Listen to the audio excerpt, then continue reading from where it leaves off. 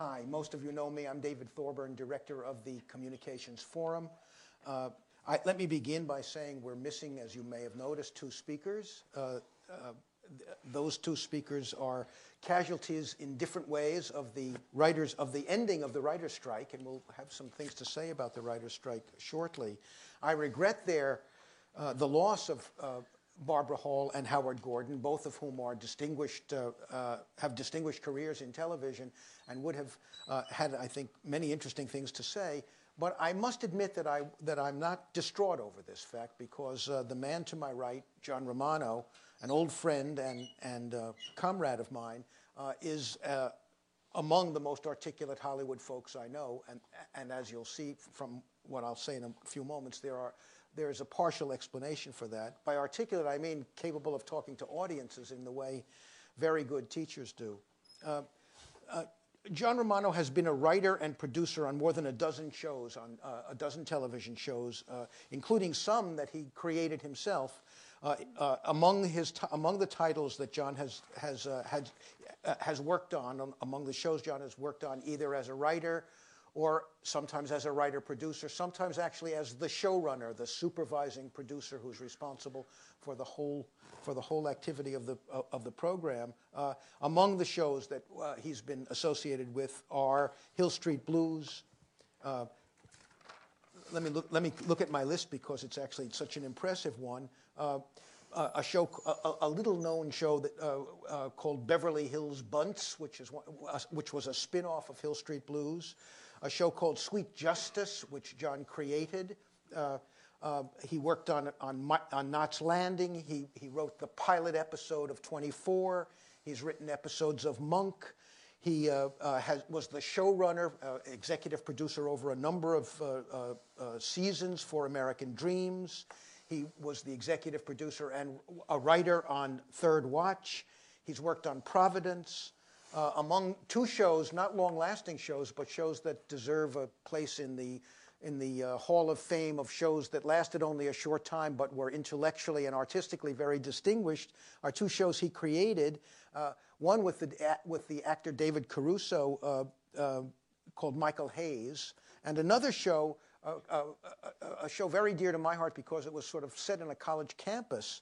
I kept hoping he'd create a Professor Thorburn on the show, but he never did. A show called Class of '96. So he has had a very creative and productive career as a television writer and producer. But in recent years, he's moved more and more into the movies, and his screenwriting credits are impressive in an even more remarkable way, I think, in some degree. His credits include The Third Miracle, the Coen brothers film Intolerable Cruelty, a forthcoming film starring Richard Gere called Nights in Rodanthe. All these things would make John Romano a remarkable and interesting man in any environment. But I think that there's a side of his career that is even more interesting, especially an interesting profile for a television writer. John has a PhD from Yale, where he studied English under many very distinguished professors, and after earning his PhD at Yale, he took a job in the English department at Columbia University and was a beloved and much admired young teacher at Columbia. And while he was at Columbia, he wrote a wonderful book, an academic book, and I think he must be the only creator of a television program who's published a book with the Columbia University Press about Charles Dickens. And it's a wonderful book. It's called Dickens and Reality. It's a very thoughtful, intelligent piece of sophisticated literary criticism, and it's one of the reasons that I treasure John as a writer and as a friend. It's really it's one of the few rewards you get for getting old as a teacher is that sometimes your students achieve so much and come back and they're guests on forums that you run, and it's a very, very exciting experience. And I certainly feel that about John's visit today. I thought that, and the plan is to do as we normally do with a forum. John and I will have a kind of conversation about some matters related to television and media for the first hour, and then we'll throw it open for questions and comments from the audience. We also have some clips that we hope to show, and John will comment on them. And I think this will give us hopefully a particularly immediate insight into the art and commerce of television. John, let's begin by talking a bit about the strike. Howard Gordon, who the showrunner for 24, who was supposed to have joined John on one of the people who was supposed to have joined John on the panel today, sent me an email the day after the writer's strike was resolved, expressing great apologies and saying he was just overwhelmed with responsibilities now that the strike had ended, and he was sorry not to be able to do it. Barbara Hall did not back out immediately, although I began to get uneasy about it.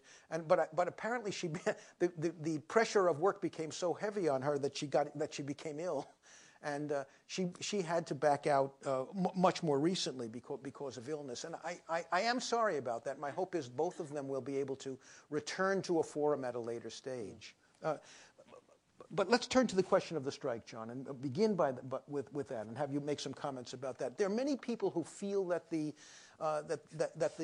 strike accomplished very little for the writers. And the first question I have for you is, do you think that anything useful happened because of the strike? Second question, I've also read a good deal by people commenting on the strike, saying that they thought that the strike signaled a change, perhaps a fundamental change in the economic structure of the TV industry. And I'm wondering if you could begin by commenting on those things. Well, I'll take a second one first. It's too soon to know what kind of change it signals. I'm sure it signals change. We live in a time when the television industry is being hit by all sorts of changes. If we were talking with some of your students earlier about watching downloaded episodes of Lost, and just people sending out. Some people catch up with 24 through little minutes that are sent over your cell phone. I mean, clearly there's change, and the way of catching up with a show or watching a show exclusively through DVDs you buy in a box, or going on demand and deciding to catch up on a show you didn't see and watching every episode of In Treatment from the beginning. These are all things that were not there 20 years ago. And in each case, there's a financial consequence. And in each case, as a writer, you say, well, so who makes money when my sister backs up to see the episodes of last season's favorite show? When somebody makes money, can I make sure they're passing that on to me? It's simply about money. But you have to understand that you wrote the darn thing. And the idea that and you wrote it to be put on the air, and now someone has found another way of selling it out of the back of their truck, and they had no intention of giving you a piece of that. And I mean, I'm not the world's biggest union guy. I was not active in the strike. I participated in the strike. I did not break the strike. I carried, to my daughter's amusement, I actually carried a sign and walked in a picket line. So you're not talking to Tom Hayden here. I'm not exactly the world's greatest union organizer, but there's a common sense fairness that you should participate in the profits of your work if other people are going to, and if not, not.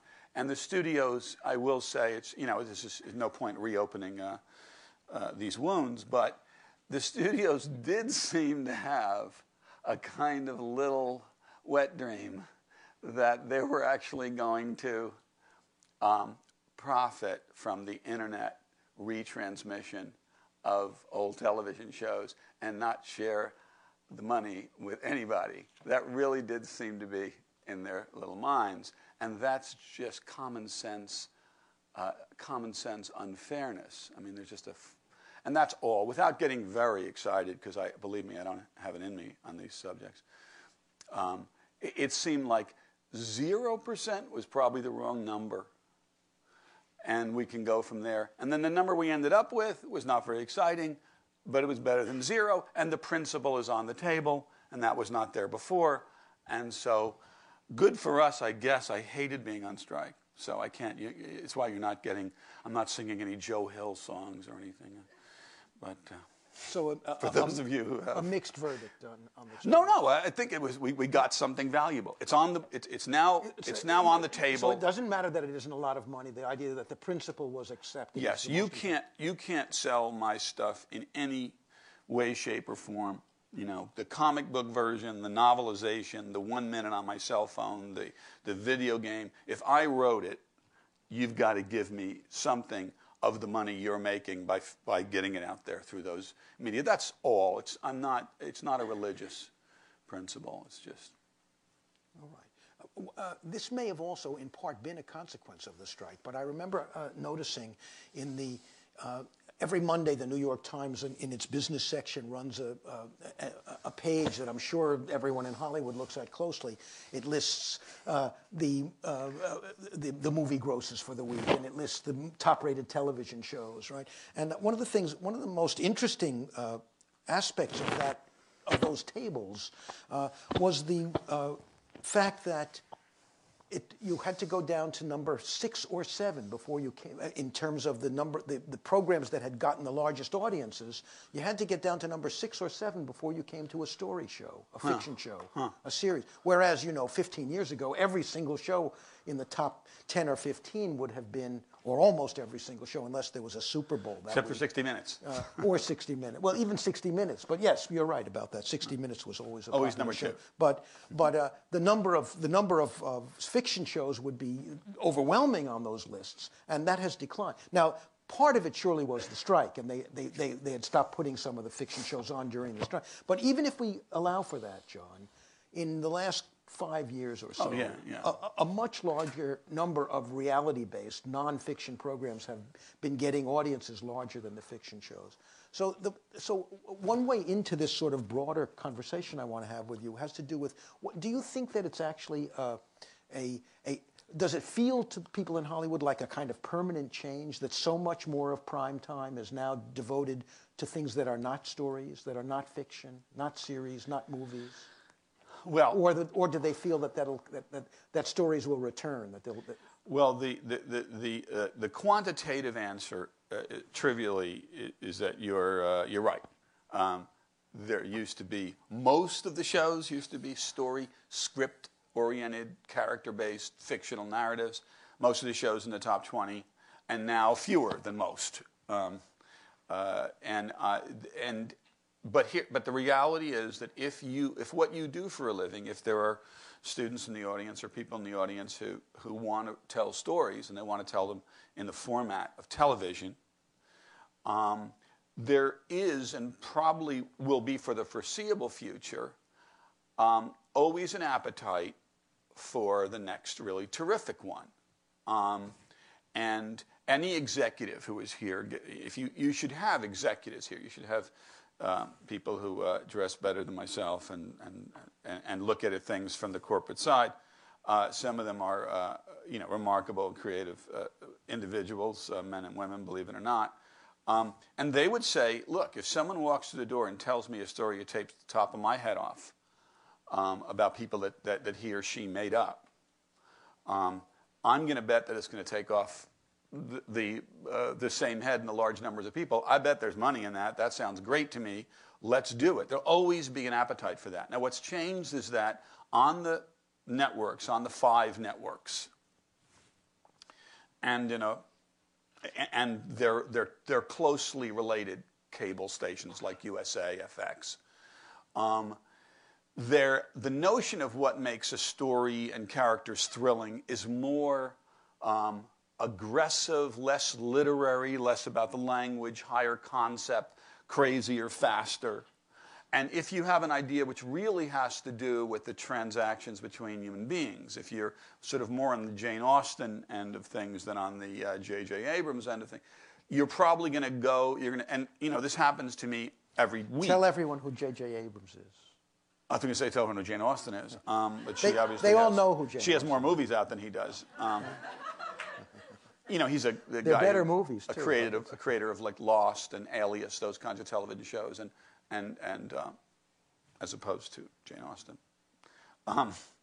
if you're closer to the character narrative storytelling end of things, if your imagination is giving you really, to your mind, interesting, sexy, attractive moves within the recognizable normal human psyche, with the ordinary number of heads and arms and taking place on this planet and roughly linear time, if that's where your imagination takes you, you'll probably take your idea to HBO or Showtime, and you're less likely to think that you're restricted to the 5 networks. If it has a big star in it attached, if you've decided to tell this idea to your friend David Caruso and he wants to do the show with you, you probably go to CBS. And if it has 6 incredibly good-looking young people, that's the nature of idea, who just can't leave each other's little bodies alone, you probably take it to ABC.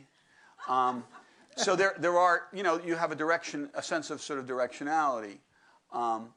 But there'll still be a place. There are fewer places, and you have to pick your shots more carefully. But there's still a place for narrative storytelling. And yes, you've done the numbers correctly. There are more so-called reality shows, and more other types and kinds of things, competitions, and and shows featuring runways. Clearly, there were many factors that change the nature of broadcast network what comes out of what you're John, saying? Maybe I heard. I missed the real interest of your question. The real interest of your question is why strike now, given you already have a problem fiction TV writer, yes, which is that all these other shows are types and kinds of shows. Well, yes, I mean that's true, and a lot of people said we have enough troubles with the rise of it, with fewer people watching ordinary dramatic television, to suddenly make that business is losing enough of its flavor for the studios and networks. Why make it even harder by cutting into their imagined profits from new media? And that's true. That's a good case to make, sitting around the fire or walking in the picket line. But there remains, for many of us, a kind of, again, what I just call common sense fairness. That, as long as they're making some of them, and I wrote some of them, I want some of the money. Some of the profit. Right, look, John, let's shift to a related subject. Okay. There were as I started to say, there were many factors helped to explain how network programming, especially fiction programming, has changed since you entered the business in 1980. And one could make an argument that the period from the mid-'70s sometime through the mid-'80s was a very, very remarkable time in television history, maybe its most creative time from the standpoint of fiction programming. But and there are obviously, part of the explanation for what happened there has to do with competition from cable and the proliferation of channels and so forth. But one thing that many people have said, and I wonder what your reaction is, I know you have interesting things to say about this, is that the events of 9/11 had a profound impact on the content of television, on the kinds of stories that were being told on television. And I wondered if you would comment on that a bit and to talk to us about how you feel the events of 9/11 affected programming and attitudes toward programming, attitudes toward stories and characters. Well, we were just having a very good discussion about the show Lost, and that it reflects a kind of post-9/11 paranoia, a kind of, well, I shouldn't call it paranoia, there's genuine fears at stake in here, but a sense that we are an island threatened by strange alien creatures. I mean, there's xenophobia in this, and that we only have each other to depend on, and who knows whether we can depend on each other. I mean, there's certainly, 9/11 did its fair share to feed a lot of impulses, not all of which are admirable. Some are just, xenophobia and so forth. But also, it also did a sense that I thought was palpable. Let me be a little random in my answer. Take, for example, the current Coen Brothers movie, No Country for Old Men, and the evil Javier Bardem character. Our friend Leo Brody made a very good point about this character, aside from the fact that he's sort of in the movie of indeterminate foreign origin. and he is an implacable evil with a kind of psychology-less, non-humanistic interior, so that the evil seems to be sort of presentational, surface evil with nothing behind it, which is, I think the technical term is fucking scary on the screen. And it resonates with something in the audience which may not have been there before 9/11. So that the interest, I find it a valuable, creatively, you know, it's useful in my, as Robert Frost said about the poor, they're useful in my work. I find the idea that there's such a thing as good and evil is actually of help to a storyteller, so that everything isn't always about how are you feeling today, you know, and that's how I'm feeling today. And the answer to all problems, when I was running Part of Your Father, I used to say it seemed this is a world in which the answer to almost everything is a hug. And that's actually, the world is actually much more interesting than that. 9/11 represents that part of our human experience, which is not answerable by a hug. It doesn't mean it's answerable by the Patriot Act, but it's not answerable by a hug. So that makes stories almost as interesting as the real world, which remains still the winner in any contest for what's the most entertaining and unbelievable. You're offering a kind of positive you're saying that there's an aesthetically positive. Well, no, I mean the thing is, it's very. I thought you were going to say, gee, yeah, all the television programs became fascist shows about how you should torture people. Well, you know, don't forget, I worked in the pilot for 24. I mean, I think that which we're going to show, but which we're going to show you in a second. Well, but the point is, the human interest of a show like that is. Look, what you want to do, you had David Melcher, who has a great deal to teach. And one of the things that David taught when I was a kid on Hill Street Blues, I think 150 years ago, was that his instructions were, as you went into your cubicle to write, just jam your character up. Make things as hard for him or her as possible. When you're done making it that possible, you're done. Hand it in. We'll shoot it. That's the job. That's the task. Well, if you want to look at a positive side to 9/11, I mean, lightning is surely going to strike if you make too much of this. But the truth is that it certainly makes thinking about international relations more difficult. And the dilemma of Kiefer in 24, and I think that if Howard were here, had been able to come, we would have had a good time talking about the subsequent history of the show, because he's been involved in recent years. I was only there at the beginning. The dilemma that you're serving him, the genuinely interesting dilemma, and if you don't think this is interesting, you're simply mistaken, not about the quality of the show, but about the nature of the dilemma, is that there's such a thing as evil out there to fight. Now, I'm not saying it gets characterized with political accuracy in any given a manifestation of paranoia that comes out of Hollywood or out of the Atlantic, for that matter. But I'm saying that suddenly it says you can't answer it by sitting down in Act 4 and touching knees and being very sensitive and clear. A kind of writing I love doing, by the way. But this is aggressively the case that Kiefer must be a human being, must cope with his daughter, his family, his own limitations, his own. A point we always made, the fact that he is within himself, not in control, out of control as a person, and yet it is his task to do something about something a threat which is really out there. Now, if you premise that there's no threat really out there, that the only threat you can think of is the Republicans winning in November, there's a part of me that might agree with you, but we're both wrong. There's a good deal more to be concerned about. And the idea of both taking that on and remaining in touch with your humanity, for which read father, husband, person, kid who used to, play with marbles, is now torturing or being tortured. I mean, the truth is those narrative human dilemmas which can't be comfortably solved, which are not the simple knockoffs of any particular political position. When the human being transcends his politics, you've got something interesting to talk about. Have they served it well? I'd feel more comfortable saying that they haven't if Howard were here to defend it. But there's no question that the dilemma is an authentic one awaiting our next president.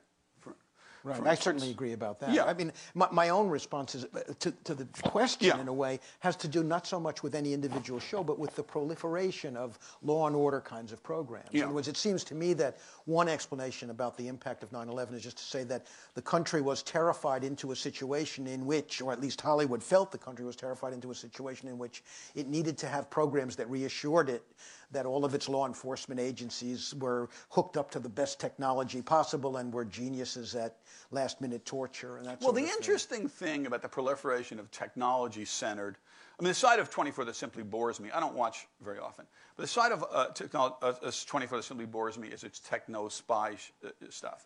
But if you look at shows like CSI, if you can bear it, the thing about that kind of writing is that, yes, it has a naive faith that somehow you will invent the right widget. I mean, I'm here at MIT. It's a lively question.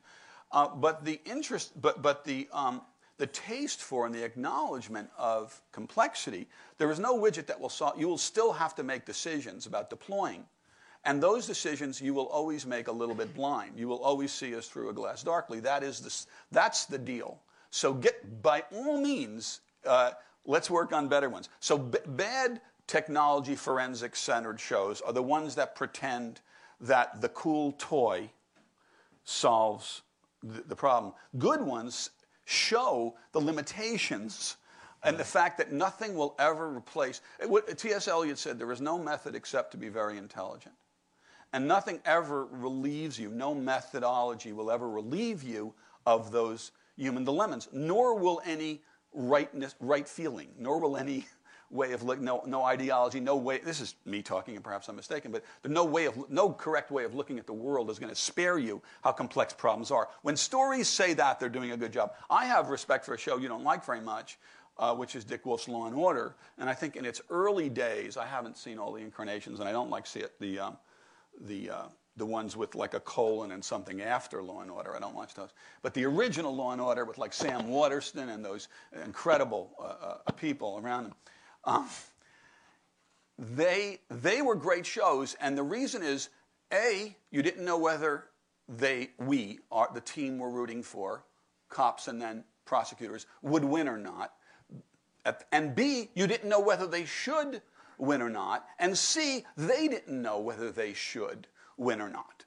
And he always kept those three things in play, and if, like me, you find yourself watching the same ones late at night over and over again, it's because the ending is not an ending, because they had true respect for the fact that, yeah, this is a lawyer doing a great job really well. This is a cop doing a great job really well. Guess what? I don't know whether it should go this way, and I don't know how it's going to go. And that kind of respect for the stubborn So your way in argument, which, this is a writer's argument about the complexity, yeah. about the Partly moral, just a matter the moral of aesthetic complexity taste. of the show. Yeah, yeah, and I think it just, again, bluntly speaking, it makes for better stories. It makes for more fun stories, but it's also truer about the world from my experience. One way we can concretize some of John's writerly passion is by looking at particular passage, and we are going to now show you a clip. Can we do this? Can we make a transition? What are you going to show? What are you going to show? Tell me what you're going to show. We're going to do the 24 first. The first few minutes, 24. We've kind of covered that point. Right. Well, let's show the clip, and you can say very little about it, but I want people to see it quickly. Okay. I'd move on. Can you find it fast? What is the next clip? The next is Hill Street. Do you want to do the? No, okay, do this. Because I thought if we ran out of time, we would just. Well, no, I think 24/7. I'm going to say the one same reason thing. I want to do this is to concretize some of what you've been saying. Sure. It's one thing to think in sort of abstract terms. But, Okay, let's see. And one of the things about Romano is that he actually has the job of writing a scene in his head whenever he's talking, and I think it will be helpful for you to see this. Is this it? Can we freeze it for a second? So, John, do you want to give a context for this? Did you start with the house? There's no context. This is the first 5 minutes of the first show. So the audience saw it without context. They saw the very first episode of 24. Yeah, so they had no context. So Which why John should they wrote, get the context? Which John wrote. Go ahead. Right. I rewrote. They had a good idea for a show, and it was going to take place in 24 hours every week. And I'm sorry. It was going to be an hour every week for 24 episodes. and that would be your season. But it would be real-time hour. They, as you know, they didn't stay with that. It eventually became, every show was 24. I mean, it was just too arduous to do real-time for 7 years. But that was they had that idea. They had the idea of Jack and this sort of supra-intelligence agency, and the idea that the first season would be about a planned assassination, alas, of a black candidate for the U.S. president. All right. So here's Romano's revision of his revised version. Well, it's the version they shot, more or less. His rewrite. Yeah. Is she still giving you the cold shoulder? If by she you're referring to your mother, I'd appreciate it if you called her by her name, Mom. And no, she's just busy. She's busy a lot. And it's a school night for you, so time for bed.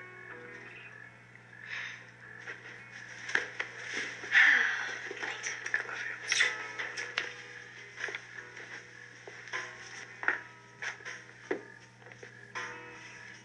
I'm glad you moved back in, Daddy. Me too, sweet. Have a good sleep.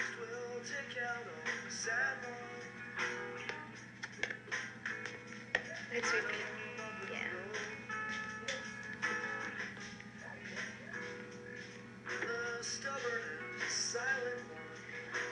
She's still giving you a hard time? Don't know when I became the enemy. I think she blames me for you moving out. I never gave her any reason to. Maybe not. I think you let her manipulate you, Jack. No, I don't. Let me guess. Just now she was all sweetness and light, right? And then she said something nasty about me. Yeah, and I just busted her on it. I know why you're taking this so personal. It's just that mother-teenage-daughter thing. Hey. Maybe you're right. Maybe we should talk to her right now. Tell her she can't play us off each other, and that if she's insulting you, she's insulting me too. Okay. Good. I really appreciate that.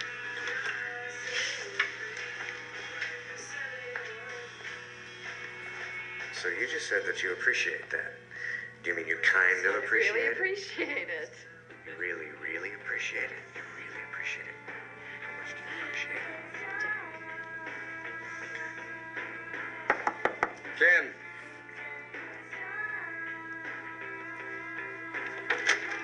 Ken? Honey?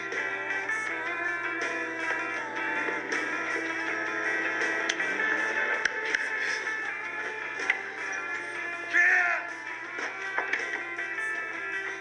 She snuck out. That's it. She's grounded for 2 months, no exceptions. She can forget about getting a driver's license. Okay. Oh, well. Okay. All right. Yeah, you need a phone call. The only thing I'd say about that in relation to what I said, that's only just another, Milch would call an exfoliation of it. Idea would be that every line from,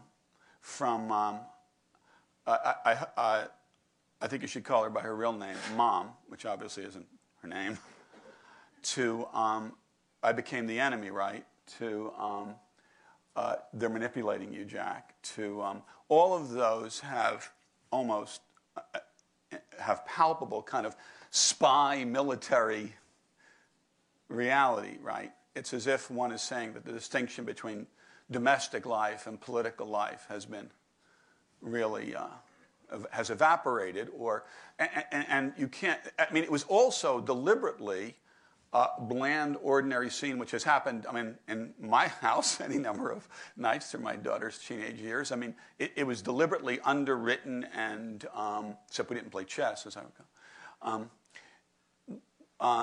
It was deliberately something that might happen in any home, but it was haunted by the political realities which are his job. He's a spy. So when you say to him, you're being manipulated, or you're lying, or when he says, I got a good idea, let's tell her we can't play, she can't play both of us off each other. You don't hear anything you can't hear in many of our kitchens, but you're also hearing something you might well hear in the back rooms at National Security Agency. There's a kind of sense in which those lives. So that's the kind of thing that I have in mind. Both those worlds are. Now it turns out she's not just gone. I mean, she wouldn't be the first teenage girl to jump out the window. I mean, to leave. But very few are being abducted by international spies. But you see the point really that I'm making. These are essentially human. The political dilemmas are essentially human dilemmas. The human dilemmas have a political dimension, and that's where we is. John, were you implying what I feel is the case, is that as 24 went on, it became less and less interested in that human dimension? Yeah, I think there was no. I don't think the development of. I mean, I don't really want to say too much about the show. I mean, there's certainly been a. It's like a lot of us. Our politics have damaged its social. Its manners, its sense of civility and decency. I mean, there's a lot to say about the show. The torture stuff was, again, without Howard here, I don't want the conversation. Well, we're going to skip to the third example. But I mean, does anyone have a reaction to what? I mean, am I throwing off your format? Yeah. No, that's fine. Because I mean, let me. I'm the boss here. Okay, I know. So look, I just showed him a piece. Right. But what I want to do now is I want to show you another clip to show you in a way another side of John, another side of television. One of the most interesting things about American television in the 80s and 90s, in part because of competition from so many new sources and the proliferation of channels, was that in an odd way, broadcast television, the television that we associate with the major networks, became in its own way very experimental. And there were a whole series of programs that appeared in the 80s and 90s, some of which lasted only a few episodes. They often had more episodes in the can than they actually showed because the networks were so impatient, not allowing them to generate an audience. If they got very low ratings, they would knock them off the air very quickly. And one such program is for me, it's sort of the embodiment of this whole group of programs. There must be at least a dozen such shows, series television programs that took liberties with various generic expectations. And here is a particularly dramatic example of such a program. In its introduction, it uses a scene in a police station, a roll call, and it's a very explicit allusion to the way in which Hill Street Blues almost always began. Almost always, the very first scene in Hill Street Blues was a scene at roll call where the sergeant at arms would be giving assignments to various people. And the scene you're about to see, it's from I think the first episode of this program. No. Or from a recent episode, from one of the very few that were broadcast. It was only on 11 episodes. Right. This is from maybe the second or third week, but it doesn't matter. I mean, because it's the very beginning of the show. But you'll get a sense of what's going on there, and you'll see why I haven't mentioned the title, even though you probably were able to read it on the screen. I think I'll look at this too.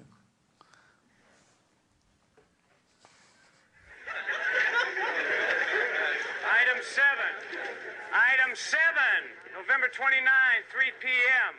Conflict resolution seminar in this room. Attendance mandatory. You got a conflict with that? Yeah, I do. It's resolved. You're going. Item 8, Officer Quinn returns to active duty roster tomorrow. So, Yeager, you'll ride with Ceruto. Oh, Lieutenant, give me a break. Yeager's got yak breath. I can't ride with him. So wear a gas mask. Item last, on the teletype, we still got the Franklin Avenue flasher. Struck at 2 outdoor weddings and a school picnic so far this month. Male cock, 6'3", look for tattoos in unusual places. Okay, that's it. And hey, let's be careful out there. Let's be careful out there.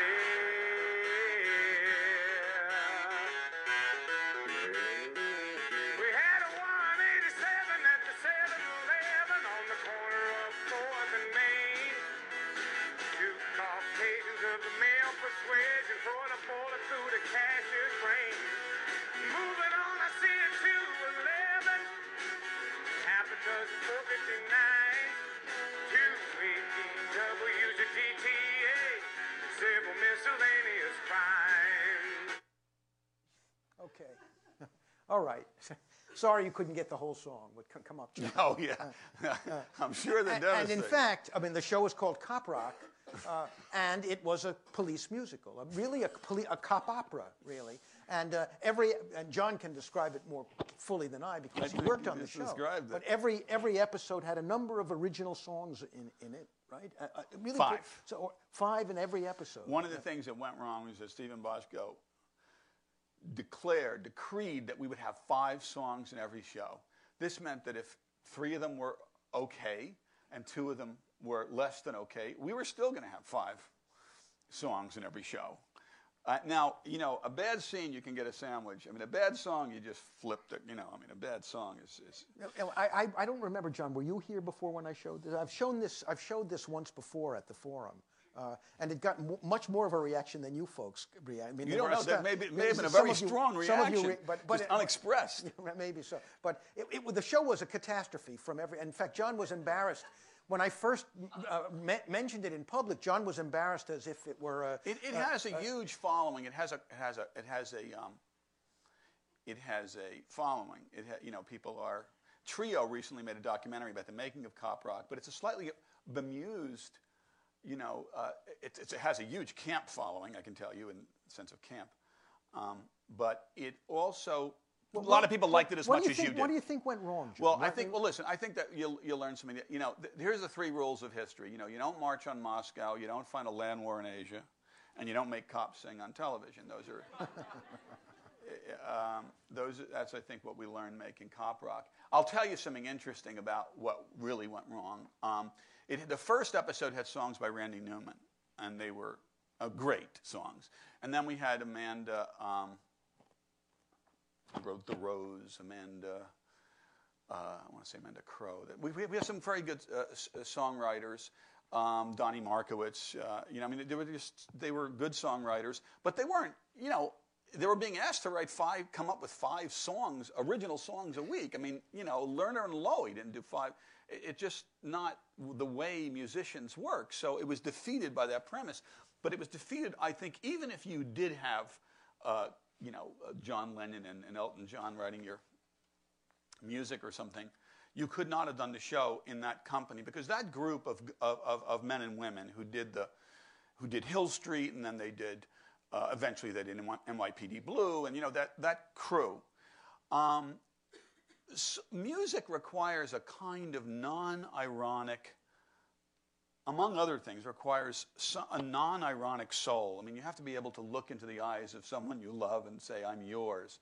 You can't do that as a writer, as an artist. You shouldn't be writing musicals. They can't all be wisecracks like this one. When it works, that's fine. You should have a few of those in every, great musical.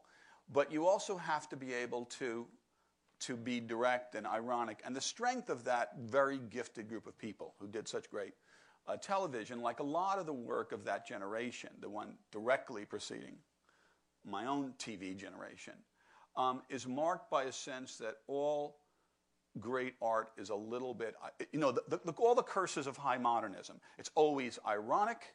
All emotions are a little bit bullshit. Sentimentality walks with the devil.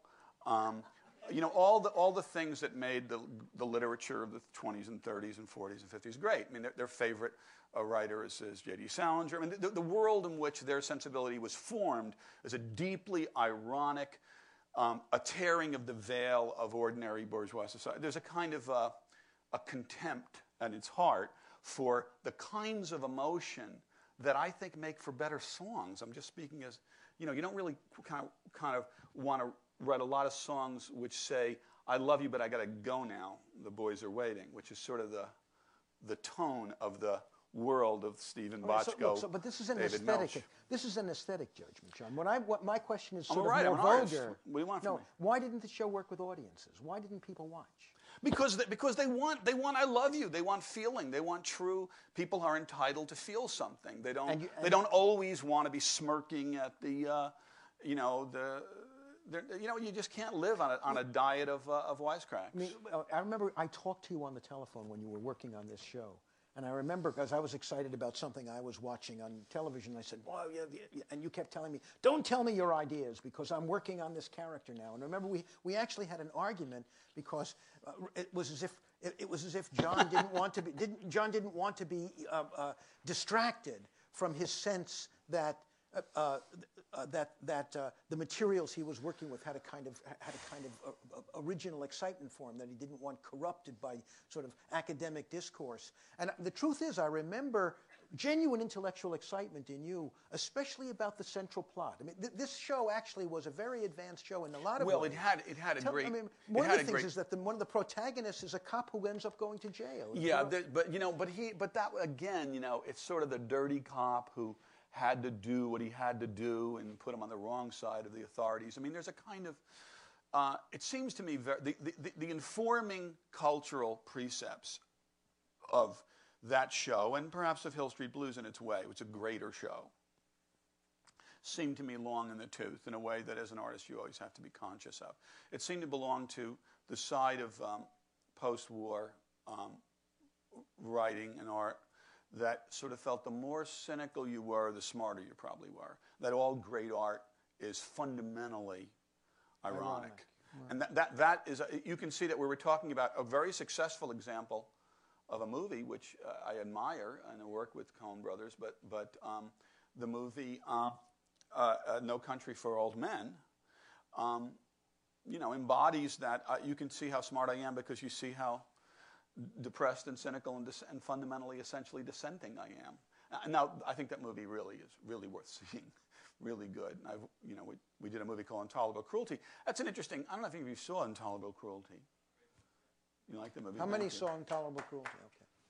Okay. And well, good. I'm glad you like it. They made a change in the direction that I'm talking about. I mean, I think the problem with Intolerable Cruelty, perhaps for those who are not as excited about it, was that everybody in it is kind of a bad guy.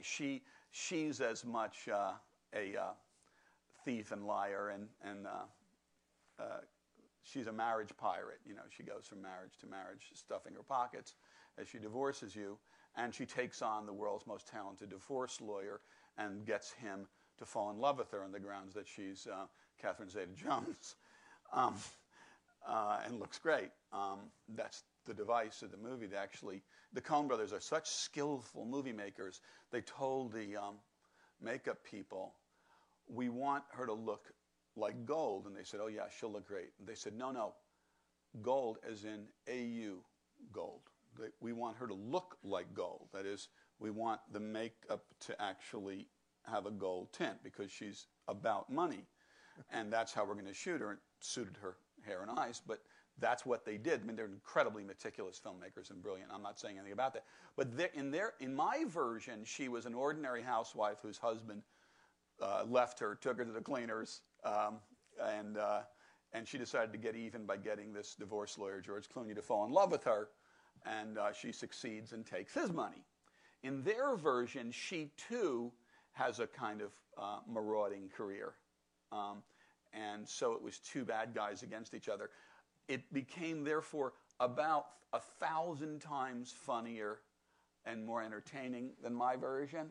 And maybe it left a little less, maybe it had a little less impact, potentially, on your feelings than my version. We will never know. I loved working with them, and I think it's, I'm proud of the movie, but you'll see my credit is for story because they went a whole other way with the making of the movie. And it was a similar thing, and they're fairly young and forward-looking filmmakers. And the same might be said of the other Oscar movie this year, There Will Be Blood, that it has a really nasty heart. But the sort of ironic, sort of modernist ironic perspective that you're talking about certainly the argument makes great sense to me, John. And I certainly see how it's manifested, especially in the movies, commonly, frequently. I guess, and I understand how elements like this can get into television, but it seems, in fact, that such a sort of modernist and ironic perspective would not be would not survive on television for very long, because there's always that sort of claim of sentiment. There's always that claim of reassurance that at least broadcast television until very recently has always I think Scrubs is a offered us. terrific show, and it wears its feelings very lightly, but they're there. It has tremendous affection toward its characters. Yes. It's really fun. That's where the It's really sentiment comes entertaining. in, isn't it? Yeah, but you have to think hard before calling it sentimental. I mean, Yes, but one thinks of Scrubs as a very late show, right? And Whereas Grey's Anatomy is very happy. I mean, Grey's Anatomy is both sentimental and I think has no particular weight and no. But it's certainly attractive and gives its audience a good time. So I don't think you necessarily I think it could be a lot better. So I don't think you necessarily achieve great art by going the other way. And in their turn, David and Bochco have created really some of. I think NYPD Blue is the best you can. I wasn't anywhere near that show. I think it's the best you can do. I think that for me that was the great show because they really did care about Sipowicz. Right.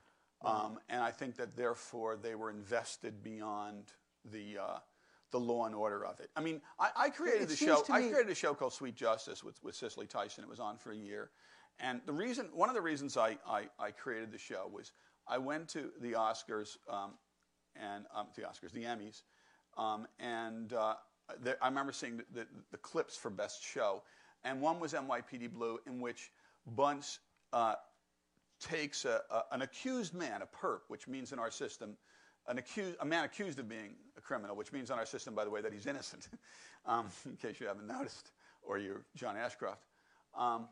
He takes an accused man and slams him into the wall, and he says, I'm going to get a migraine tonight because I can't, smash your forehead in right now because of the Bill of Rights or something like that. And then the next clip was for Picket Fences, and it was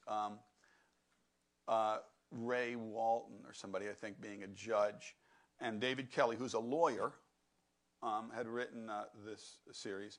And the judge is saying, in the clip they showed, was saying, isn't it a shame the way, we have to let so many, criminals go free because of technicalities? And I thought, here's a judge talking about technicalities. Well, what the heck else do you do as a judge but worry about whether the law's technical, rules have been followed? Exactly what. And I thought both of these shows are being, promoted and have huge audiences. And I've enjoyed episodes of both. I mean, as I said, NYPD Blue, I thought, spectacular show. But both of them took as a premise, you see, that what the audience wanted was that we should be slamming the accused, no matter what. So I created a show about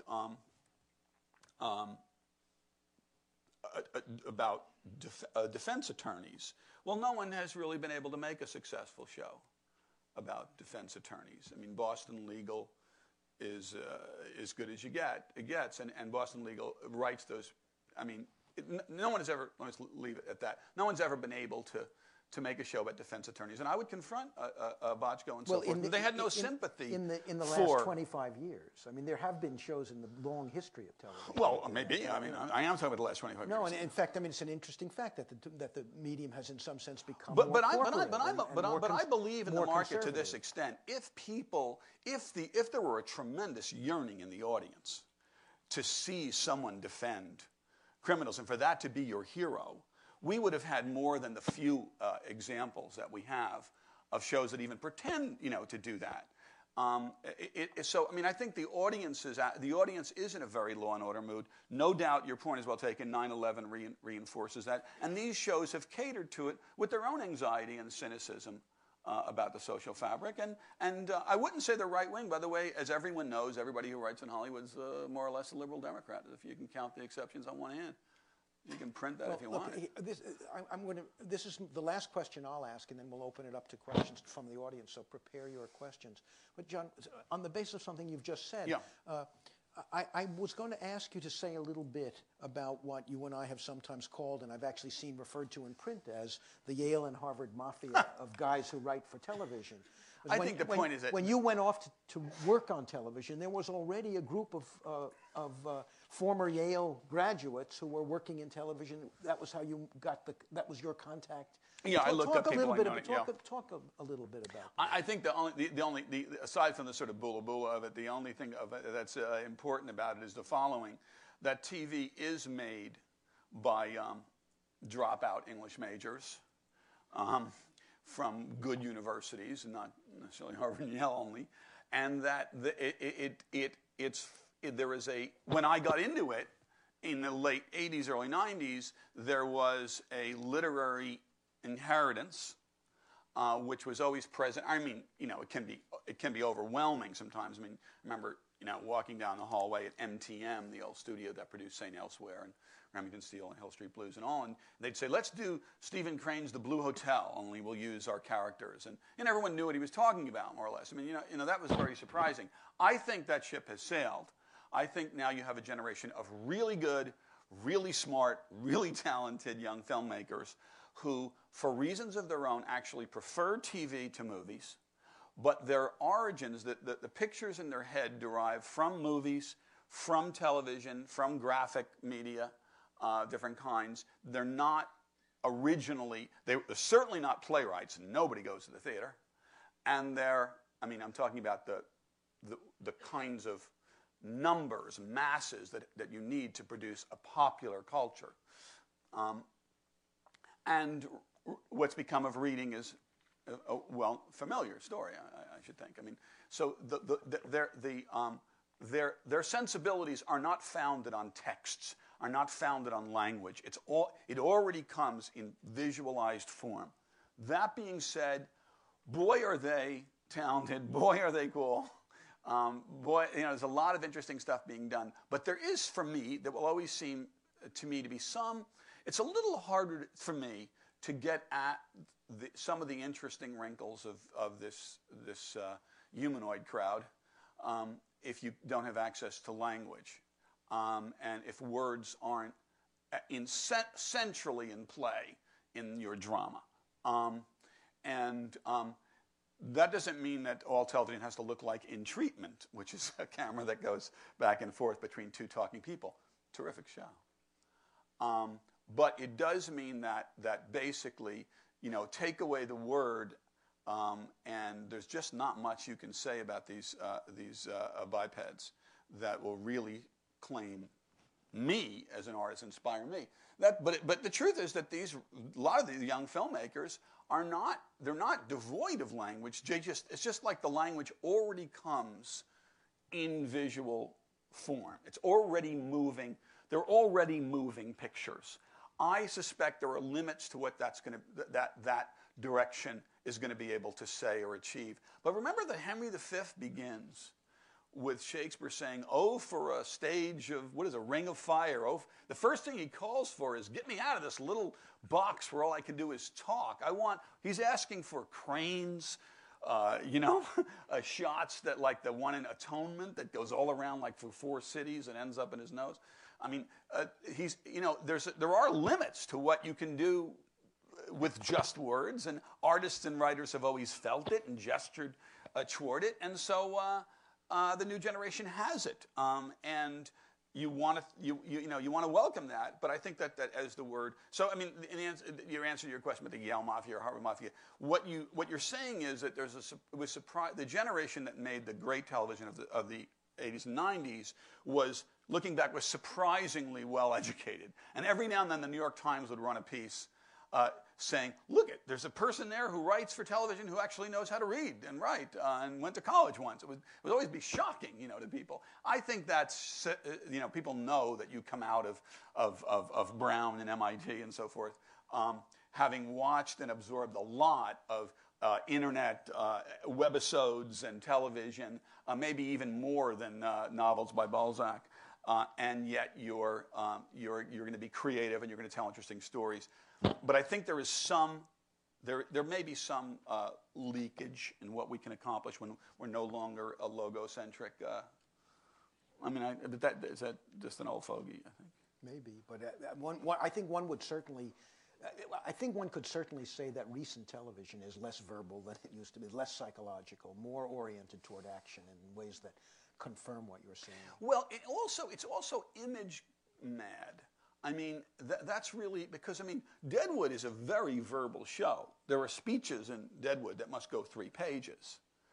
And yet you don't necessarily, I would not call it character-centered. I would call, it's very interested in image making and kind of myth making. It's basically a very logoreic graphic novel. It's not actually novelistic. It's not literary or dramatic the way we're talking about. What's a really positive example? Juno. Juno seems to me in the great literary tradition. That's depressing to hear. No, I think Juno is. I think Juno comes right out of Jane Austen or something, without blinking. I mean, Juno seems to me a great... it's not as good as Lars and the Real Girl, but it's close. I would say Lars and the Real Girl is the best script I've read in the last 7 or 8 years. And to tell you the truth, I didn't see the movie. I just read the script. She was a TV writer on 6 Feet Under, terribly literary show with real characters and a completely absurd premise that you would have, if you were a betting person, you would have been well advised to bet against the success of a show set in a funeral parlor. And yet, look at the pleasure it gave, and look at how much it ended up saying about human beings and life. But of course, and it was a cable show, though. Yes, let that be the last thing we say. It would never have been on the network. As I said before, when you have something that's fundamentally people-centered and is going to have to use language a lot, you go to HBO, for instance, and that would be an example of why. But it's no surprise that a writer on 6 Feet Under ends up writing a wonderful script like Lars and the Real Girl. It's less surprising the fact that a stripper ends up writing Juno. But those are marvelous writers. That's a very exciting generation of women writers. We got some interesting shows ahead. It's as good as A Squid and the Whale is bad. It's your turn. We have a clip in reserve which I could show, but I'm holding it in case the discourse requires it. The reason we should go to questions is that the media comes at you, and now you get to come back a little bit. It would be helpful to identify yourselves when you come to the microphone, since this is being recorded for posterity. Hi there, I'm Tom Valovic, and I'm a media theorist, enjoying this. So I have a question in reference to television content over the last 10, 20, 30 years. And my question is, given the rich spectrum of human drama that's available, I've always tended to think of Cops and Robbers as kind of a least common denominator approach to that content. So my question, I guess, is the obsession with Cops and Robbers and crime drama, is that a feature or function associated with the television industry, or their obsession with it, the audience's obsession with it, or some combination of between the two? Well, I think it's probably hardwired into the human being, this obsession with Cops and Robbers, if by that you mean dramas that essentially turn the question of whether you're breaking the law or not. Antigone is centrally about that. You'd be breaking the law burying your brother there. That's okay, I guess I'm a criminal. Well, I'm a cop, says Creon, and we got a show to do. So that's a cop. That's the first cop show in my imagination. When I was a student of literature, maybe we should David identify Thorburn. Antigone for these people. David Thorburn don't let me was. interrupt you. Oh, now you're not going to interrupt me. No, For continue. young Professor David Thorburn was giving the lecture, and he said, and we were all students of, the fashionable topics were theory, the fashionable topics were Rousseau, we were like, and the poetry of Wallace Stevens. That was that moment. It was the 70s in literary theory. And David gave a lecture, Professor Thorburn gave a lecture that said, a cop is a really interesting person. Now, he's speaking to an audience who didn't think so. Cops, the other word for cop was pig, and we were sure that they weren't very interesting, at least not the ones that we had passed on the way to school that morning. And he said, no, a cop stands at a windy juncture of, my little rewriting here, the windy corner where straight society and the element that threatens it, and poor people and people who prey on poor people, it stands at the juncture of social forces, economic forces, social forces. It stands in a sort of Hobbesian cutting edge, that person. And he has to live a life. He has to come home to his family. He has to be a person. He said, it's interesting that our novelists, our fiction writers at the time, that was conjured the name Donald Barthelme or something, are not interested in a figure like that. But if you go back 100 years, Balzac writes about cops. Dickens writes Inspector Bucket. Dostoevsky creates Stavrogin in Crime and Punishment. In other words, the great foundational works of narrative fiction found cops very interesting and saw their the odd social place they occupy as perfect for a kind of narrative exploration of the social contract, of our deepest issues, while our novelists are now pivoting off in the direction of Donald Barthelme or, Sylvia Plath. And that thing was so alarming and reactionary and interesting that many of us became cop show writers. Not in direct causation, but it occurred to me very often, and I knew it was true at least of Dickens. So what I'm saying is that the real question is not why so many people watch Cops and Robbers, is what else is there to really write about, not other than Cops and Robbers, but the fundamental question of right and wrong in society, how we can stand living with each other, how can we get the good of living with each other, and what medium more. It's like life, and when you're writing a medical show, unless you're stealing money, what you're doing is you're supposed to be writing about life and death. So that if instead you're just stealing hugs in the hallway, like on Grey's Anatomy, I think you're letting down our trust. But for medical shows, read Life and Death. For Cops and Robbers, read Hobbes' Leviathan. For any of these genres, there's a reason we keep. That's what's hitting. That's the pressure of thought.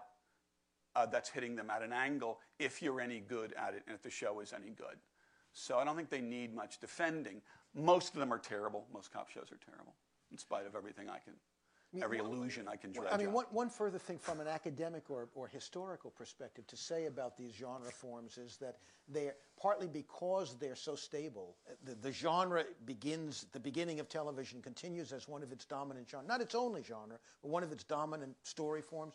It makes the cop show an incredibly interesting window on American social history, because you can see over the course of the history of television the movement from Dragnet in the 1950s to various shows in the 60s, culminating at the end of the 60s in a series of cop shows that show much greater sympathy. I mean, the culture was bifurcated, right? It was the time of the Vietnam War and generational conflict, and the cop shows reflected that. And they showed the cop shows of the late 60s and early 70s through Hill Street Blues in 1980, which begins in 1980, are shows that show a much greater sympathy for the criminals and a much greater sympathy for the victims of crime, have a much more complex attitude toward complex rather than sympathy for the criminal. Yes, the social pathology of crime becomes a subject.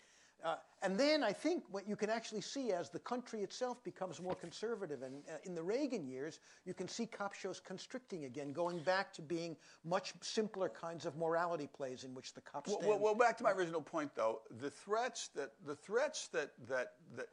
such a thing as being a reactionary. The threats that cause reaction also have to be taken seriously. If you're a good writer, you want to walk a line between acknowledging what people are afraid of that drive reaction and noting their reactionary quality. But when you're doing CSI and you're only interested in how with one strand of hair we can find you, even if you're in New Zealand, then you're imagining that there are simple solutions to complex problems, and the heck with you. So, next question. Oh, sorry. I just finished a huge paper on the CSI effect. Oh, okay. But another thing that I noticed when I was writing this is the theme that late night TV seems to really be about things that are dangerous and fearful, almost like fairy tales. When you say late night TV? Well, I have insomnia, so there's a lot of shows on, after 11, 12, 1, 2, 3, that tend to be about medical mysteries, or this could happen to you type of things, or America's Most Wanted, true crime, predatory type behaviors. And I'm thinking, this is the last thing you want to see before you sleep, but yet maybe you could explain that. Why they're on so late? Yeah, why that theme is so prevalent in late night TV. I think there's just a voyeurism and a pornography to it that's just unbelievable. And the thing about it that I would say to whoever makes those shows, I mean, it's not the same group. They're not really writer driven. They're documentary filmmakers, and they're sort of slumming, most of them. I know what you mean. Like even HBO had one, the Taxi Stories. Was that, you ever see that one? Yeah. Taxi Diaries. Taxi Diaries. Is that it? Isn't that? The thing about it is that there'll always be, the walls of Pompeii, there'll always be an appetite for that kind of, and I think it's preying on people's late night fears. And under the guise of telling the truth and getting at reality, they're just titillating our most worst sort of 4 a.m. sleepless anxieties. They're not saying anything about those things. They're just saying, you know what they're kind of saying? They're kind of saying, ooh. That's what they're saying. That's all they have to say. Look at this. And all those fake, those cop shows, which are just the camera following arrests and domestic break-ins, and they're just giving people a kind of vicarious thrill. And my warning to anyone who's putting their money behind such shows is that the internet's doing it way better, and that we can't. There's no way we can compete. We used to say about violence.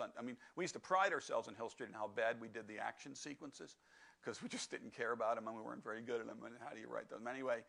And the thing that kept us honest was that movies just did them so much better. How can you compete with the explosiveness of a Die Hard, to name a really exciting example? You can't compete with that on TV, so don't even try. And I would say to that kind of TV, I think your instincts about what's creating it is correct. They're not very soothing. Is that you cannot keep up with what the internet is about to provide, is now providing. So I think, therefore, they're doomed. That's a case where the technological wars mean TV will lose. Because no matter how permissive the FCC gets, they're never going to permit some of the stuff you could find if you type in the right sick little combination of words on your search engine. God help us. Tried. Thank you. Thank you. Hi there. My name is Stephen Brennan. I work in the advertising industry. I'd like to, you touched on royalties briefly earlier. I'd like to kind of bring us back to that. I think about royalties, and I also think about libraries a little bit, and I wonder, when the libraries are just sort of starting to understand the role the internet plays in their ability to sort of bring the library from a physical building out into the home. I know the Boston Public Library is working through many initiatives to sort of decentralize the library and decentralize their collection. And I also look at, BitTorrent, for example, and the recent statistics I've been reading are 80% of the traffic on BitTorrent are actually television programs. So I sort of look at this spontaneous library of television programming, which is sort of, there's an enormous demand and appetite. And obviously it's illegal, I think, by any standards that the writers would certainly look at. And I remember as a child, I'd go to the library and we'd get videotapes, and we'd go home and we'd watch them and we'd bring them back. And do you think that down the road, the royalty issue will sort of inhibit a library's ability to deliver digital content? How do you see that playing out sort of down the road? Obviously writers need to make money, and it's not just writers, obviously, that have a financial interest.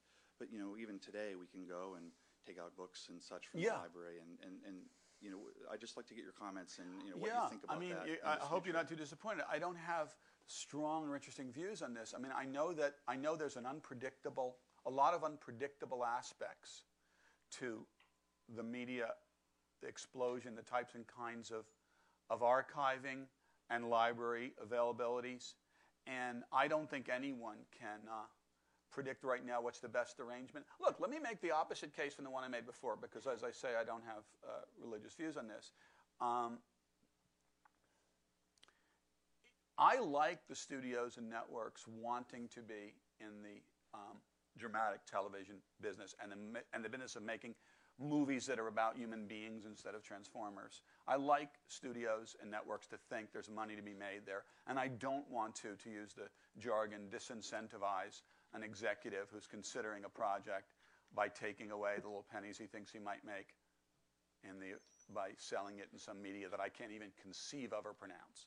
So I think I'm in no huge hurry to figure out contractually how, even if they invent a way of watching my show on your fingernail or something, I will get pennies out of it. I don't need to spend any time doing that. But everybody in this room knows that the internet is a place to watch TV episodes, or you'll soon know. Your kids will tell you.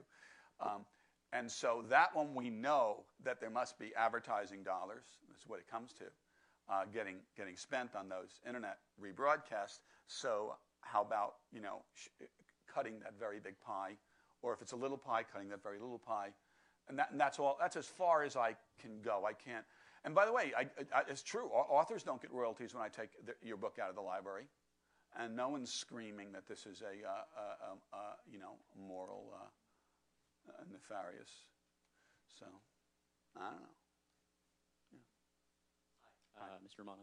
My name is David Sheets, and I'm an undergraduate here at MIT, and I'm wondering about two, I guess, related, in my mind, relatively recent things that have occurred. It's related to the TV show Dexter on Showtime, which is a cop and robber show, as you mentioned, and it's regarding the layout of the show, how the show is no longer metered and fed to the audience episodically, weekly. Like you mentioned, you can view it on DVD. In fact, many people that I talk to only view their shows on the internet or on DVD. How do you think that's going to change the writing of these shows, particularly shows that are very traditional forms like Cops and Robbers, where you now have these very intricate, multi-hour video storylines like in the show Dexter, that you have to keep the entire show in your mind simultaneously to understand? Well, I think it's very exciting. I think, that narrative has, well, two things.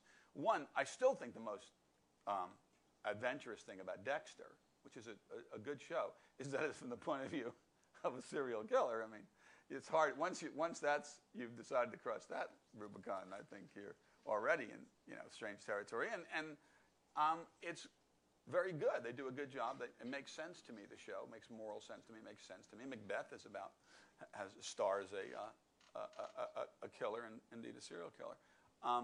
But as for what you're saying about the fact that they're breaking it up and webbing it out and all that, and how does it affect the writing of it, I think that we're trying to keep up and trying to figure it out. I'm not on that show, obviously, but I'm sure they're trying to figure out how to. Are there 3-minute versions? Are there 3-minute scenes which will get people to watch the whole hour? Here's one thing that's very tempting, which is there's a great scene to be had, let's say, with the mother of the victim. But there's really no room in the hour for that scene. We want the hour to move. So if you go onto our website and click on her little head, you'll see the scene that she plays out with the investigator. What's her name? And we didn't have room for it in the show. And then from that, it's a short step to let's shoot some scenes which are not going to be in the hour, that are now going to be available online. So if you can't get enough of Lost, like these three guys, you can go online and see, what's her name when she goes back to her tent or something. You can follow rivulets off the main, and we're writing them and providing them. And the nice thing is they don't have to be any given length. They don't have to be. I mean, there's that's very tempting to a writer. I mean, we like to write, give us anything, And the 1 minutes of 24, those are cut from the body. But it's very easy to shoot a few more. And, the first place it appeared, I remember they gave Coppola did the deluxe pack of The Godfather, and he included scenes of the family which were not in any version, including his cut. It's not like the director's cut. It's stuff that he had left on the cutting room floor. Well, now you're going to start making those scenes and writing those scenes, and sometimes they'll include clues for the ongoing story of the series as a whole. So you're inviting the audience to play with you. Fun. And my reaction is that it's fun. I mean, a further sort of theoretical implication is that it continues a process that the literary scholars have been talking about for almost half a century now, which is what they call the destabilization of the text. What is the text? Is it the hour that's broadcast? Is it the director's cut that's reduced? Or is it the DVD? There are so many venues in which these stories can now be experienced that it's fundamentally altering the landscape of this form of narrative. And I think that it's a profound question. And I think John's answer about how this is tempting tells us how writers are going to begin to exploit these new possibilities. But there's one caveat that I think is crucial, which is that we live in an era where platforms go obsolete 5 minutes after they're introduced, and that is the problem.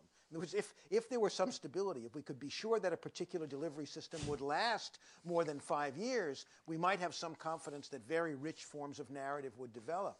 But because we're not sure about this, some of these experiments are going. That's right. Some of these experiments are going to be disappointed because the platform they are conceived for won't be viable.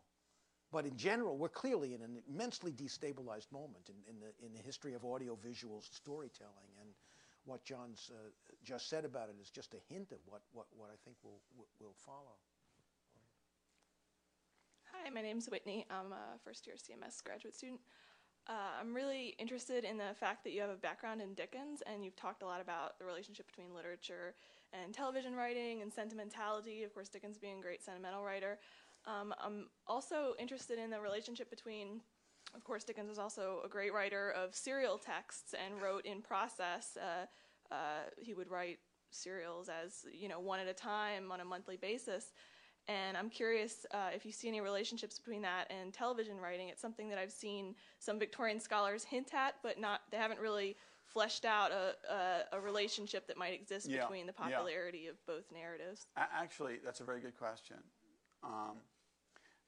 It's a question I like a lot, feeling as I do about Dickens, and it's a very good question about the form of television, because I think that's where it was predicted in some way, was the weekly, not only monthly, but weekly serialization in some of the Victorian novels, not just Dickens, he's the one we remember. And not only that, but they would go home, they'd appear, you'd buy a copy, bring it home, and read it to the family in the living room, just where we have the TV now. And not only that, but it came with commercials. Our advertiser friend would be happy. If you look at a serial weekly, it had ads around the side, for powders and whatever they sold, and so it came with commercials.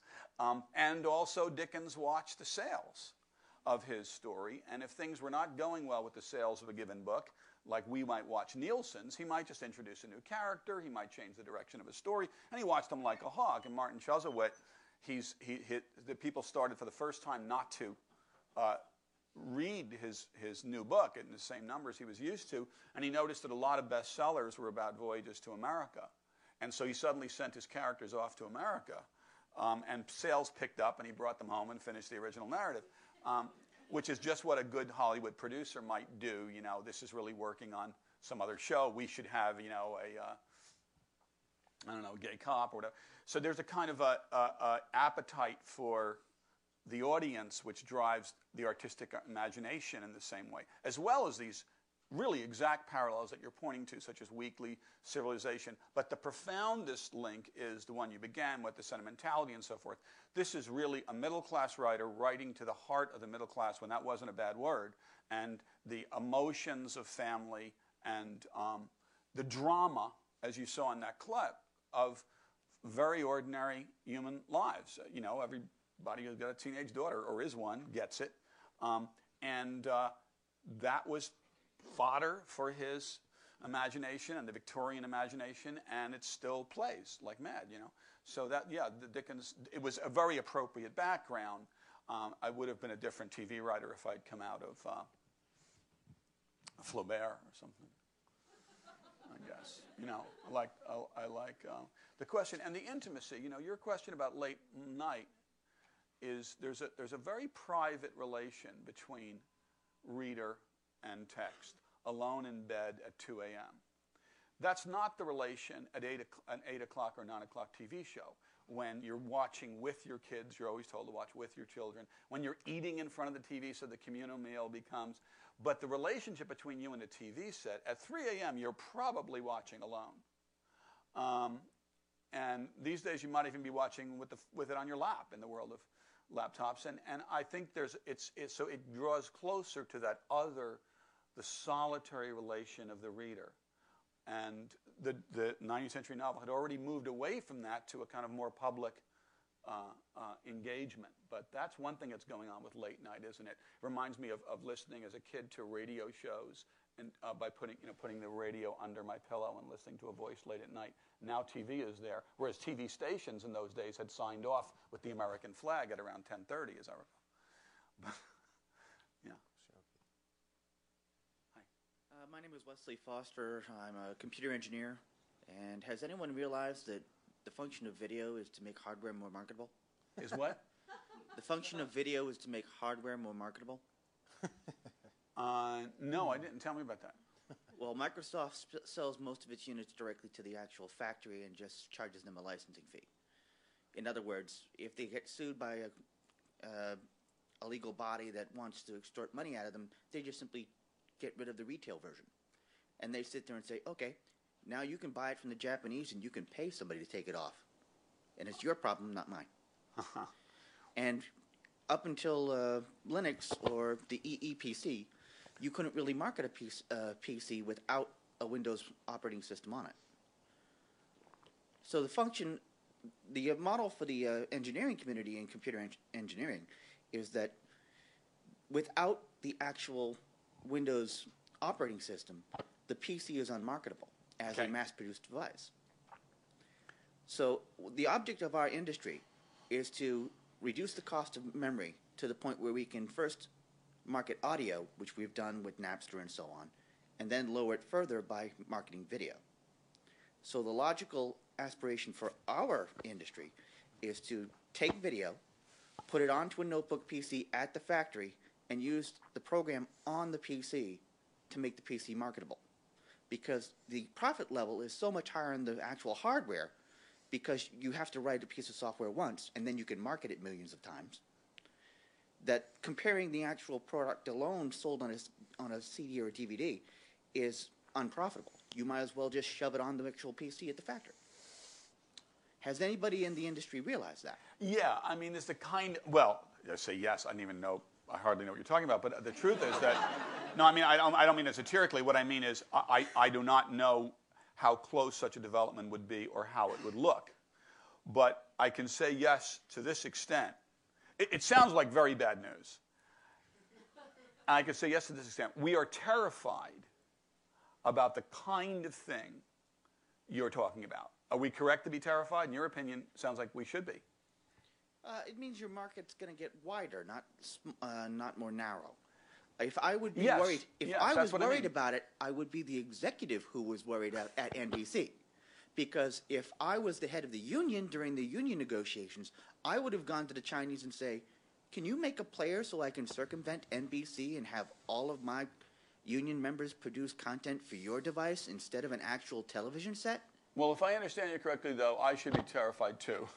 Because if people are going to buy a PC that already has all my movies, 22 episodes of my favorite show or whatever, once and forever they bought that, they'll never get through what they have on their hard drive, I imagine, in their lifetime, right?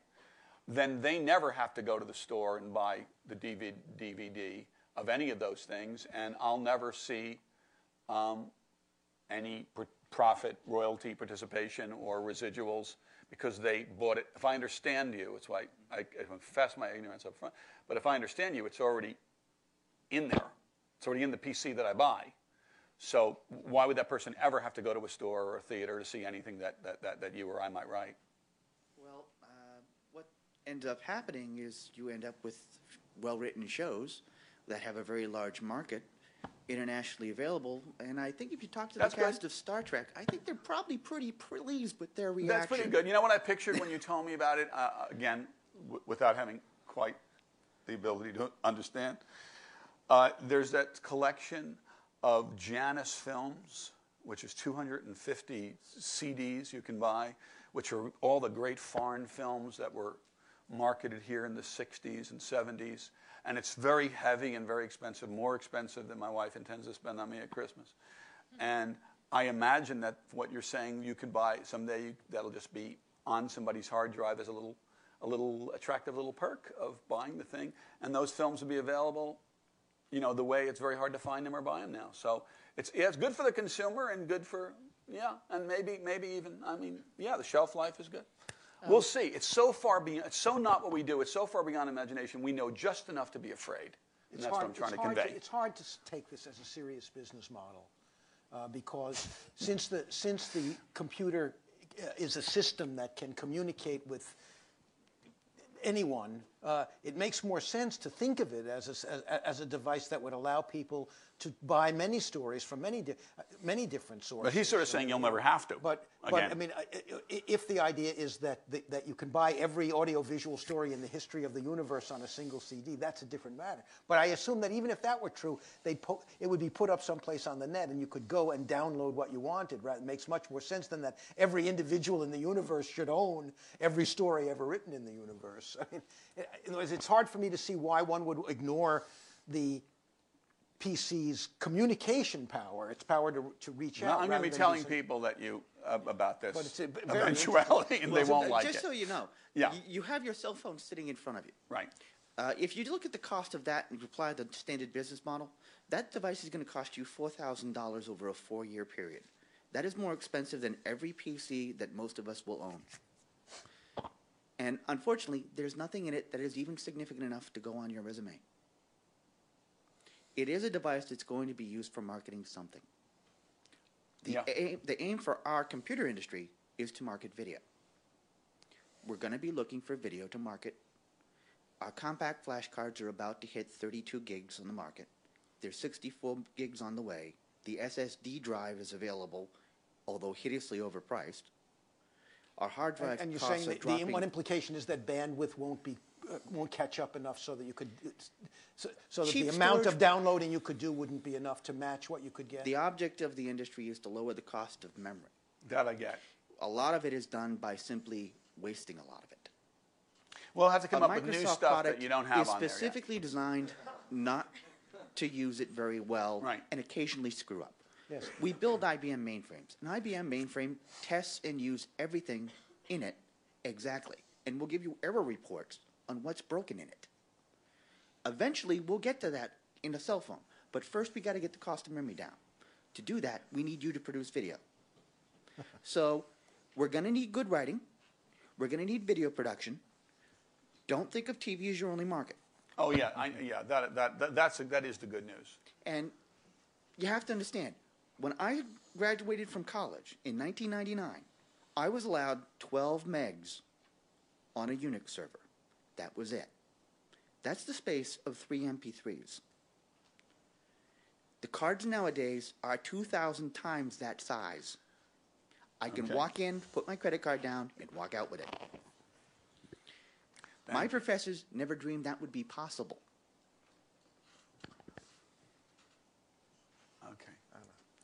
Hi, I'm Anna, a first-year student at CMS. At what? CMS, Comparative Media Studies. I just wanted to know how you've dealt with product placement and how you've seen it evolved, because I think it's... I had an intense experience with it because the last show where I was just a consultant, I'm sort of mostly more in movies than in TV now. It comes up in movies, but it would never reach down to the level of the mere writer. But in TV, we had in American Dreams, we had a very aggressive executive producer who was keeping the show on the air by going directly to Ford and General Mills. And, we'd be pouring that cereal, we'd be driving those cars, and you'd write it right into the text, and somehow you'd find a way of saying the product name. And I found it really boring to have to do that. But you know what? People do say product names sometimes, so I guess it's not beyond the capacity of a writer to work it in there. You got enough to think about without worrying about, without having to reference the, Captain Crunch, but it's, but it's present, it's there. Is it more prevalent now, John? Well, yeah, sure. Everything that involves ways of affording television shows is more prevalent now. In movies, it's really buried. In movies, it's still, thank goodness, I think, in the realm of what things are on the shelf in the kitchen, behind Harrison Ford's head.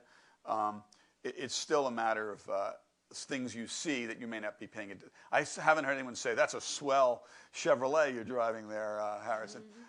When you start hearing that, you know that it's reached movies too. But it's not something writers like to find themselves doing, and it is real. But you know what? John, corporate America has been very good to television and movies. John, every time I see an Apple computer on television, I wonder if Apple has paid for the... Well, I mean, but the truth is that there you're limited. I mean, I'm sitting here, I can see 2 Apple computers. Right. Right. I mean, so, you know, it's like, I don't smoke. I've never smoked, but I hated like heck being told that my characters can't smoke. There are certain people who are going to smoke. Your job is, you're a night watchman in a bank in downtown Boston, you know, and you walk around the block all night. You're a fool not to smoke. I mean, you know, I mean, and the idea that, so, I mean, I've never liked being told any of that stuff. I understand. You know, people die of emphysema. I shouldn't sound this way, but you don't want, you know, as a writer, you imagine things, you see things, you'd love to see them on the screen. Well, maybe what we'll do now is we have a few minutes left, about 15 minutes left. Maybe what I'll do is there was a clip I was withholding. I think we'll show a clip and have John make a quick comment about it. What is this? This is a scene from Hill Street Blues. It's Sid trying to persuade Buns to... the scene is between a snitch and a cop. Can we do Third Watch again?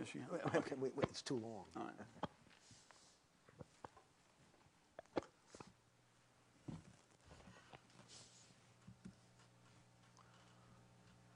Norm asked nice.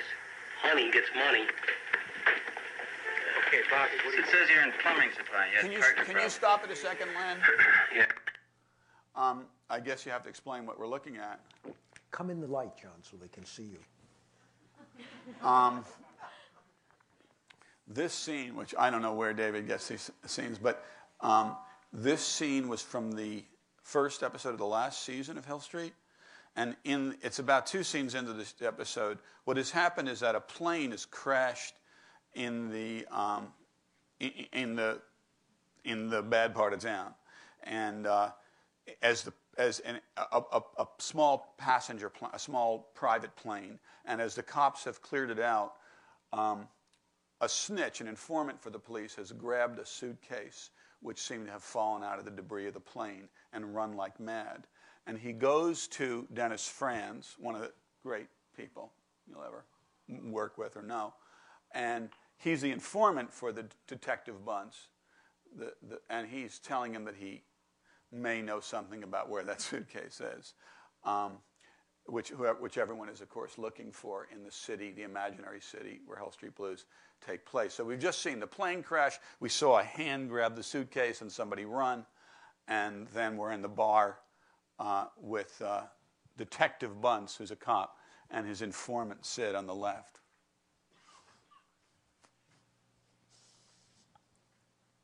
They put 25 G's up each nostril. Stuff's a curse.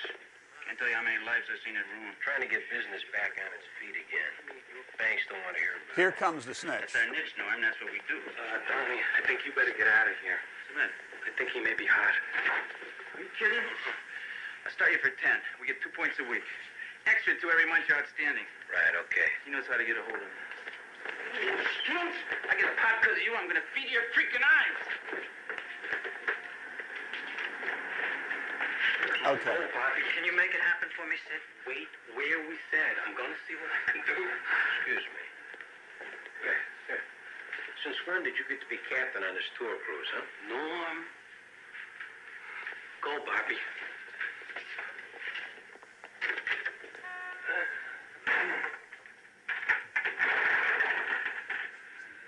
Crazy, am I right, Norm? I just blow our connect with a shy that I'm trying to set you up with, what, 3 weeks now? And now, Norm, I'm laying hands on you. So this is how you gotta know. What has come into our lives, Norm, is so big. It is so powerful, Norm. Or else I don't take the shot. Tell me about the suitcase. Did you see that suitcase? Yes. Did you see the way that kid was bent over with the weight of that thing? Do you know what was in it? Soda, Norm. Uncut. Direct from an air disaster. And not a pound, Norm. Which a pound uncut streets for 20, 22.5. But it's not a pound, Norm. And it's not 10 pounds, Norm, which 10 pounds, conservative, moves at a deuce in 6 figures and gets 2 people, Norm. Out of this stinking rat hole and set up by any water we could think of. And not domestic water, Norm. Did I say domestic water? Because it doesn't have to be domestic water, Norm. We could set up by any water in the whole stinking world. And it's not 10 pounds, Norm. That's not the amount. And it's not 20 pounds, Norm. Which 20 pounds, Norm, gets broads and limousines and a house anywhere you could think of. And not 40 pounds. Not even 60 pounds, Norm, which is $750,000. Norm,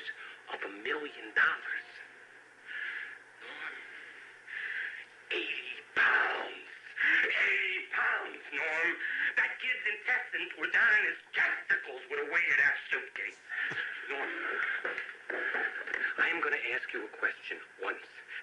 And I don't think you would respect me as a man if I didn't. That Bobby, he's a mouse. He is looking to off this stuff for high 4 figures, 7,500, 10 grand max.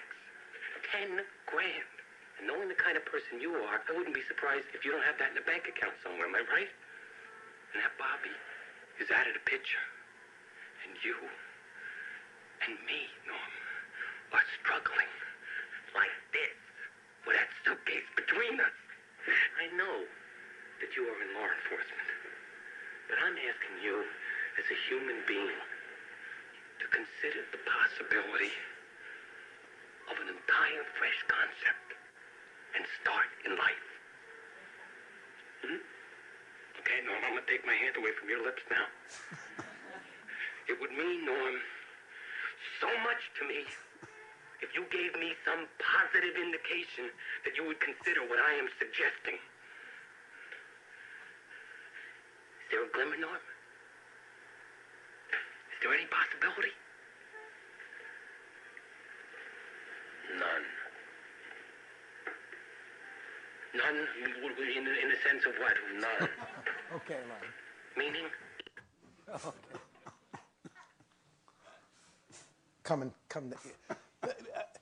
What I was hoping you might do, John, is comment in a sort of general way on the tone of the scene. And I don't know, 2 guys, this is written by 2 guys who don't look terribly unlike these 2 guys. 20 years ago, and we're just sitting in a French restaurant where we had lunch every day while doing Hill Street Blues, and just we were like saying, maybe he says to him, maybe we keep the suitcase.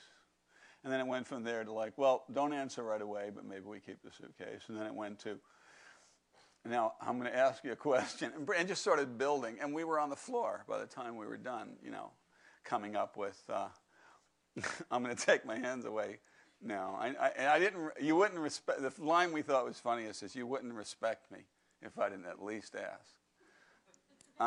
And we're making ourselves crazy with laughing. And then we go back and type it up. What do you want to know? Well, one thing I thought you might comment on is the relationship between the cop and his shrink, and his snitch. I've been thinking about in treatment, and his snitch, because this is obviously a complex friendship, isn't it? Yeah, and if any of you know anything about this kind of law enforcement, informants are the relationship between informants and detectives is very steep moral and psychological territory. You're clearly choosing someone who's up to his ears in crime, or her, and you owe them a responsibility to protect them, but they also owe you a great deal for not doing what you can do, which is, arrest them or something. So there's a kind of sense in which we both have each other at each other's mercy, but you are fundamentally a cop, and I am fundamentally a criminal, and there's that. And we built over the years a relationship between these two, which was especially knotted and kind of mutually affectionate. They resemble each other, but they don't, and they live together. I mean, I'm sure that queer theory would have a ball with the sort of homoerotic overtones. They live together. They love each other. I remember I wrote the last episode of Hill Street Blues, co-wrote, and there's a scene which is the next to last episode, next to last scene in the show, where Bunce is being kicked off. That detective is being kicked off the force for losing his temper and hitting the police chief in the face and whatever. He's sitting alone with the fact that he's going to lose his profession as a cop, and it's all he's ever wanted to be. And Sid, who had this star moment here, his informant, it comes to him and tries to comfort him, and Bunce says, "I don't see myself being a cop again," and it's just such a pained moment. And Sid says to him, "You're the best guy I ever knew," which is as close as people like this come to sentimentality. And Bunce says thanks, and I'm gonna go for a walk now. And he leaves, and my boss at the time loved the scene and didn't change a word, but he stopped. The only thing he did was as Bunce starts identify the boss. David Milch, you had here, David right? Milch. And the only thing he did to the scene was right before Bunce leaves, after having Sid saying, "You're the best guy I ever knew." He says, "Oh, and if you pass a convenience store, can you pick up one of those orange pops?" And Bunce says, "If I think of it, if they're open or something like that."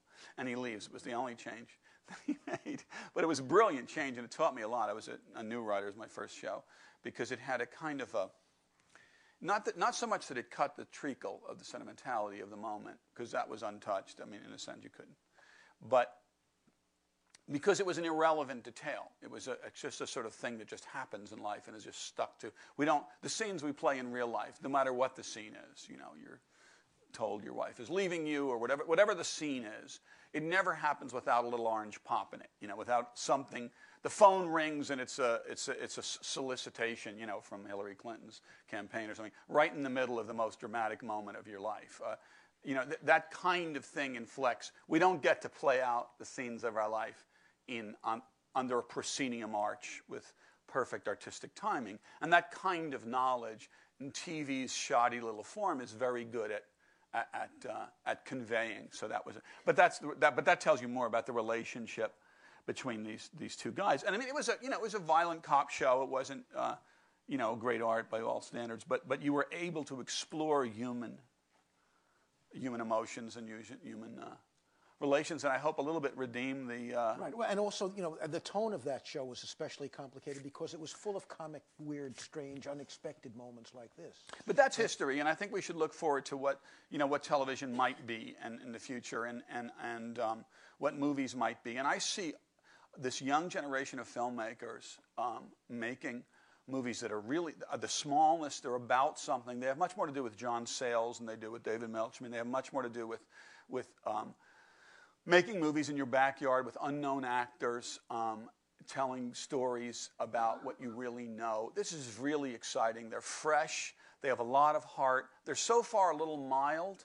They can go much further, and they drift off into a kind of easy comedy. You think of the Wilson brothers, really good kids who gone from the kind of film I'm describing, like Bottle Rocket, to very big, broad Hollywood comedies that seem to be less interesting. So there's a danger that they'll sell out like so many before them. But in general, there's something about this generation of, as I was saying, Nancy Oliver and the filmmakers of some of these smaller comedies that I expect great storytelling, great narrative, great human truth. I don't know what their economic and technological future is, but you can't keep people from telling stories. When I see this, I see something that strikes me as really funny, very old-fashioned, very but paved the way for a kind of truth and honesty in storytelling. It's a bad time for the big Hollywood movies, and it's a bad time for the big hits. I don't think there's a lot about Grey's Anatomy or something that that would excite my artistic appetite if I were a young filmmaker. I wouldn't be rushing out to direct an episode of that. And the business is mostly that lipstick jungle. God help us, you know. I mean, you know, there'll always be a lot of crap, but I think there's also little corners of both movies and less often television where you could see people coming along and saying something new, and so they don't come out of literature and theater and things the way we did. There's still stories to tell. So, you know, I really do feel positive about what the new crop of filmmakers will do. Thank you very much. Audience, thank you, John. Thank you.